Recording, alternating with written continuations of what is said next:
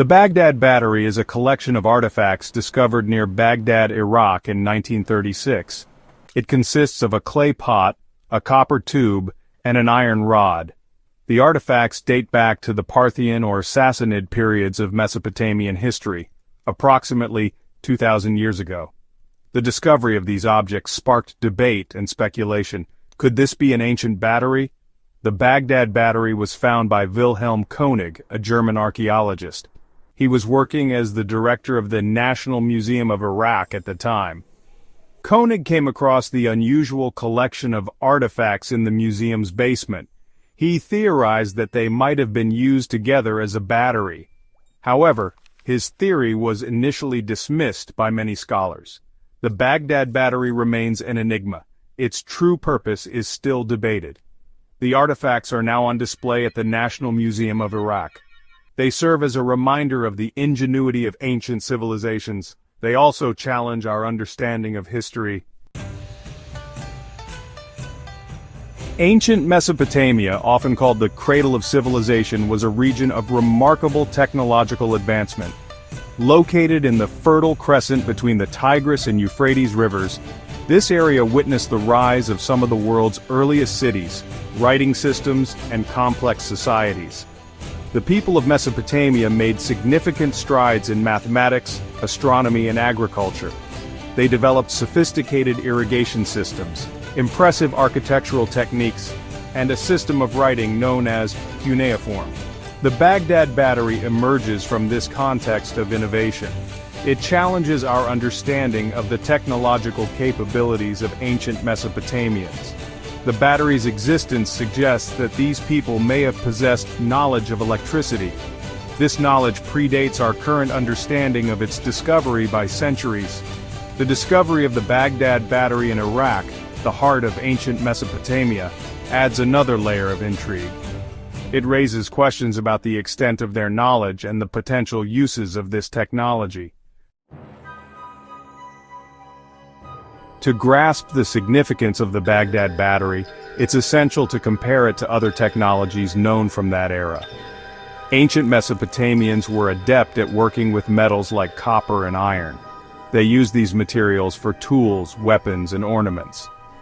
They also developed sophisticated techniques for pottery and glassmaking. However, the Baghdad Battery stands apart. It suggests a level of technological sophistication that seems out of place in that time period. No other artifacts from ancient Mesopotamia suggest an understanding of electricity or its potential applications. The Baghdad Battery's uniqueness makes it a true outlier in the archaeological record. It prompts us to reconsider our assumptions about the technological limits of ancient civilizations. The Baghdad Battery, despite its simple appearance, is a meticulously crafted device.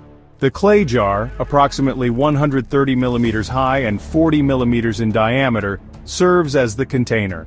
Its narrow mouth is sealed with an asphalt plug, a common sealant in ancient Mesopotamia. Through this plug pass two key components, a copper tube and an iron rod. The copper tube, about 9 centimeters long and 2.6 centimeters in diameter, is inserted into the jar, held in place by the asphalt. Inside the copper tube sits an iron rod, approximately 7.5 centimeters long, which doesn't touch the copper. This arrangement, with two different metals separated by a non-conductive material, is strikingly similar to the basic design of a modern galvanic cell or battery. This design has led many to believe that the Baghdad Battery is, in fact, an ancient battery. But how could it have functioned, and what was its purpose? These questions continue to puzzle researchers today. Section 5. Sparks of speculation. Theories about its purpose. The purpose of the Baghdad Battery remains a subject of intense debate. The most common theory is that it was used to generate electricity. By filling the jar with an acidic solution, the battery could produce a small electrical current. However, the low voltage raises questions about its practical applications. Some propose multiple batteries could produce a higher voltage. This could have been used for electroplating or medicine. The Mesopotamians might have used electricity to electroplate objects, or for electrotherapy, treating pain and ailments. Some theories suggest it was used in religious ceremonies. A spark could have been seen as divine power.